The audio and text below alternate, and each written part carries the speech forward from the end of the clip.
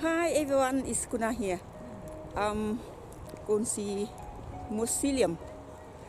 It's quite an old, it's like a tomb, like a belly site, but it's really something special about it, something nice about it. So I came here on the tour, but it's a lot of people. I will put on the tour when we get inside the Mauseleum. How are you everyone? Thanks very much for joining me. Very nice to see you. I hope you are well. Thanks very much. Thank you. I turn around, I see the tour, a lot of people there. สวัสดีค่ะพาท่านไปดูสุสานที่ฝังศพที่เก่าแก่ของท่านขุนนางอเล็กซานเดอร์ตระกูลท่านที่รวยและยิ่งใหญ่ที่สุดในสมัยนั้นค่ะ This is Alexander Hamilton, the 10th Duke of Hamilton. Everyone. And the next one is original sketch before they make to the tomb. The finished work. This is talking about the echo. It's about 15-second echo. You sing, you can hear, like you can hear a lot of people. You hear about 10 people. Coming up, the picture look like coffin. It's sarcophagus. It make 5 foot 6, but he actually 6 foot 2. They have to break his shin to fit in. So I heard this is his coat of arms. And you could read a bit more about what it's about. And his funeral. And we could go on tour soon. I understand some of you might not like the idea of tour. But this guy be talking for hours. So I had to cut some of it off. If you don't enjoy it, you want to skip, I understand. Thanks very much for watching. Really appreciate it. Thank you.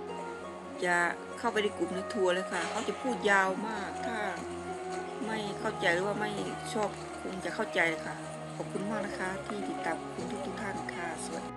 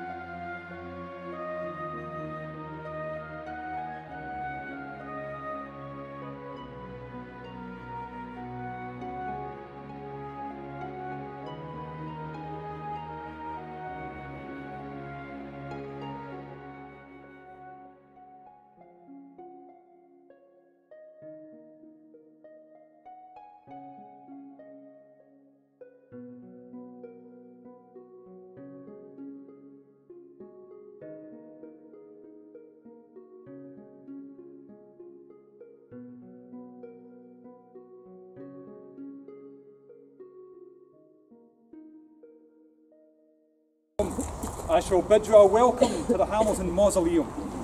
Now, along with the 2 buildings that make up our museum, so we've got Portland House, which is the big sandstone house that sits on Muir Street, and Duke Alexander's Riding School, which is where the Cameronians collection are held.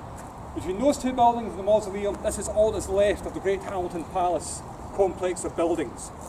It is, of course, without doubt, the most iconic building in Hamilton. Everybody knows the mausoleum. Even if I've got absolutely no idea what it is, everybody knows about the big strange dome that sits down in the park.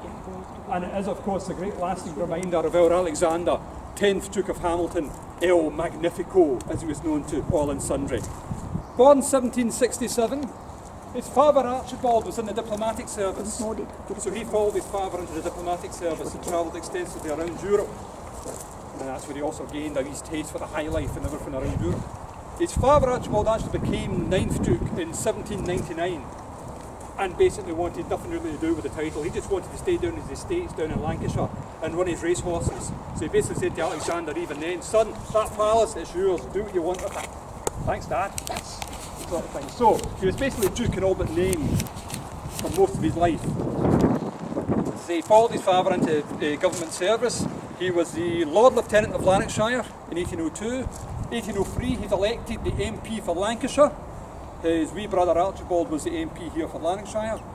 In 1806, he gets the plum posting in the diplomatic service. He is the British ambassador at the court of the Tsar in St. Petersburg in Russia. Hence another one of the titles he would throw about himself, that he was Alexander. In 1810, it's when they finally got married off to Susan Euphemia Beckford. Hence the reason why there's so many places in Hamilton with the Beckford name attached to it. Beckford Street, Beckford House, Beckford Lodge, where I come into the world. If the Hamiltons were the richest family in Scotland, the Beckfords were the richest family in Britain. Let's see, how old are you, young? Right, see last year when you turned 10, how do you fancy opening up your birthday card and finding a cheque for £200 million in it? Because that's what happened to William Beckford. His dad died when he was only 10, so he inherited the fortune, and that was the equivalent in the late 1700s. No, raised on the slave and tobacco trade, but we'll keep that quiet. Anyway, another mad eccentric, just like Alexander, their old family friend.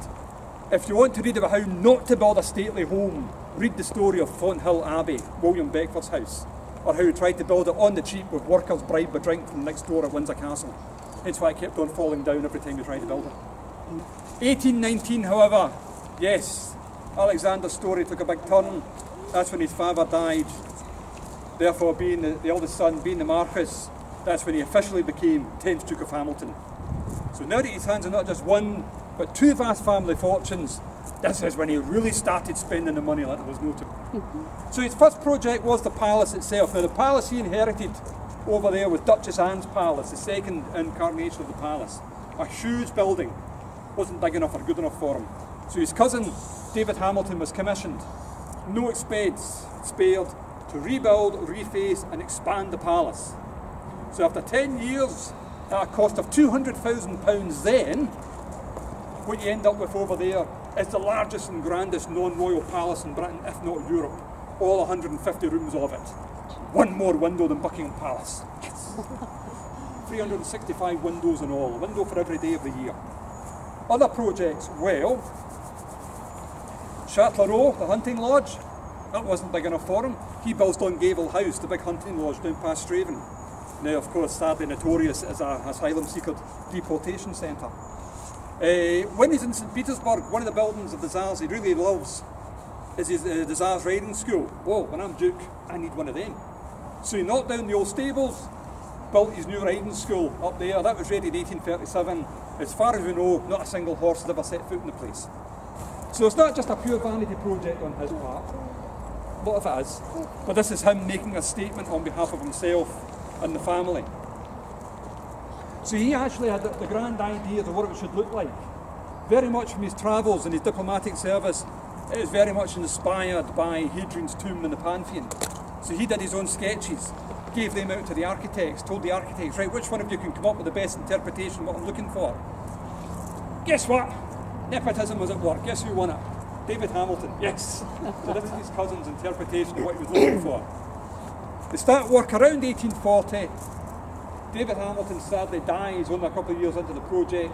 After a wee hiatus, David Bryce of London Bryce Architects in Edinburgh comes in, takes over the project, sees it through to its bitter end.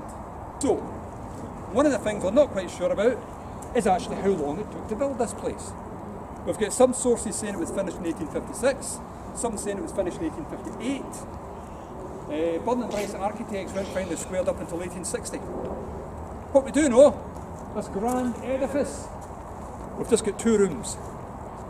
We've got the crypt and we've got the chapel. And the crypt was ready to take in boarders, as it were, in August of 1852. So with due pomp and ceremony, and he did like his ceremonies, our boy saw the mortal remains of his ancestors in the lovely new old coffins, brought across from the collegiate church, relayed to rest within the walls of the crypt. Right lads, that's a great job, well done, good job, well done there boys. I'm off down to London on the business trip, I'll see you when I come back up. Right your grace, you can start tearing that thing down now boys, while I'm down there. Right your grace, we'll see you when you come back up the road. There he is, the following day, down in his apartment in London at 12 Portland Square, sitting up in his bed, goes to his butler, do you mind getting me that book sir? Yes your grace. Yeah, your grace. Your grace. Your grace? Yes, heart attack at the grand old age of 84. Very good age for the Victorian era. So they brought his body back up from London and held his ceremony in the first Saturday of September 1852. Now, of course, this is Alexander's mausoleum. So do you think he's slumming it with the family downstairs? Oh, no. He's got the upstairs all to himself. So they lay him to rest in his great casket, more of which later. Thing is, the building wasn't finished. The floor still had to be laid, the dome still had to be completed. So once they actually laid him to rest in his casket, they had to build a brick shield around the casket to protect it while the rest of the building was being completed. Must have been great fun for the workmen. Don't drop your hammer on the Duke, boys. Boom. Right, you start throwing some numbers at you. The building stands 120 feet tall, and, so the story goes, is 120 feet down. Seemingly there are 8 pillars sunk into the ground, then you put the foundations over the top, then you plot your mausoleum on top of that. The walls at the base of the crypt are 15 feet thick. The walls at the base of the chapel, they're just 5 feet thick. But this is the biggest and best Lego set you have ever seen. I kid you not, there is no cement or mortar holding this building together. Just 1 ton of lime or lime putty used to do a wee bit of filling, a wee bit of pointing. All this sandstone, all quarried within a 12-mile radius, the blocks are all keyed into each other. So it's the weight of the building that's actually holding it together. So, without giving too much away, yes, the old girl has moved over the years, but it's been that flexibility that she's had. It's why she's been able to survive all the stresses and the strains of her adventures down here. Had she been properly glued together, she would have gone poof, like the big Easter egg. Like the April Fool joke that the Highland advertiser tried to play a few years ago. So, brought you around here first, not just because we start downstairs and make our way up. This is actually the front door. People think the other side is the front of the building. No, this is the front door with the 3 gates facing east towards Jerusalem. Very important point there. And you can see the carvings, the lions and the faces. These carvings and carvings you'll see within the chapel, all the work of one man, a Musselburgh sculptor by the name of Alexander Handyside Ritchie. We're not quite sure how much was paid for his work, but so the story goes. So impressed was the Duke with his work, therefore so well paid he was by the Duke, he was seemingly never in need of work again. But we think you're looking at 7 years worth of work just doing all the carvings alone. So, I'll get a closer look at it. We have death and we have immortality. Now, if we were here in official business as guests, as mourners, but Hamilton was been laid to rest within the building, we would have entered in through the life gate and made our way inside into the crypt. The coffin would have been carried in through the death gate. When all was said and done, we would have been, I'll just repeat that, we would have been coming out the immortality gate. But don't panic, death gate's the only one that gets opened these days, so we're no tempting fate. Warning you, sort of thing, you know, so we know we're alright. Now, of course, before we go in, there's all the various stories and tales that get told about this building. So, let's see if we can find somebody to pick on. Any cat owners in the house today? Cat owners. Just get cats. Oh, here we go, good. Right, when cats are sleeping, when they're all relaxed and they're sleeping, are their claws in or are their claws out? They're all relaxed. Right, yes. Yeah, they're all relaxed. Aye, so their claws are in, yes. Aye, oh dear, claws are out. Such was the shame and embarrassment by Handyside Ritchie at making such a basic error. He promptly went away and committed suicide in embarrassment. Load of rubbish.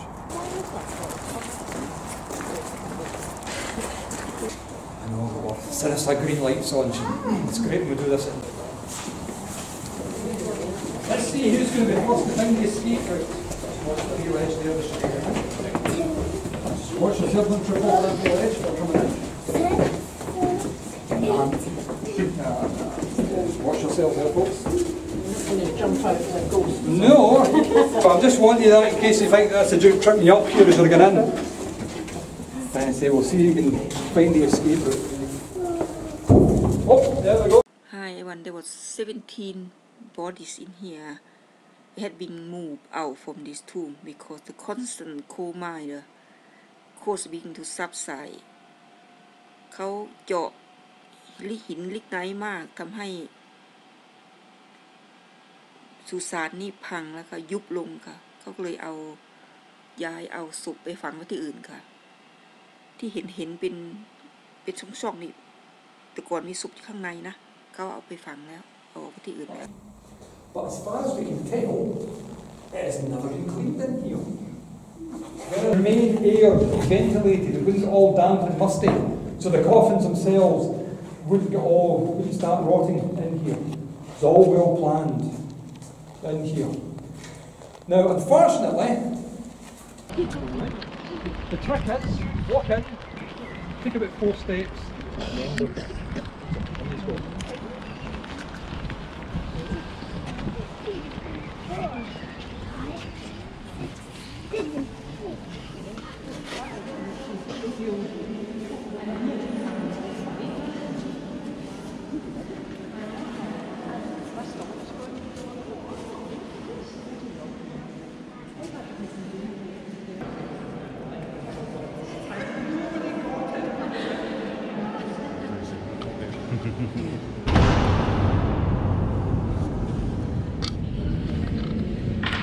In the background, Martin the Good Free Minister, going to help fire and down music.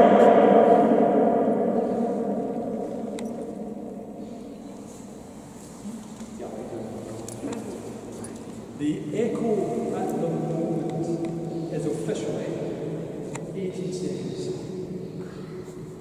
And you split the echo down into 2 parts. So the first 9 seconds is the 9 seconds of sound that you can hear. So.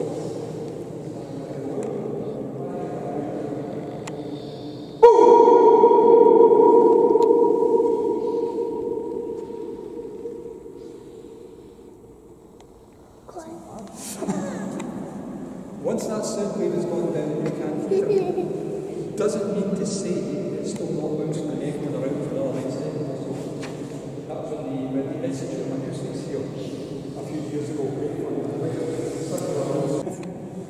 Cast in sections, pinned together, each door weighed 3/4 of a ton. But they were so beautifully balanced that once you turned the key in the lock and the doors were in place, you could just use your pinky to push them open. And then again, you could just use your pinky, push them closed, and of course when these things slam shut, the wooden doors we've got now absorbs the sound, absorbs the echo.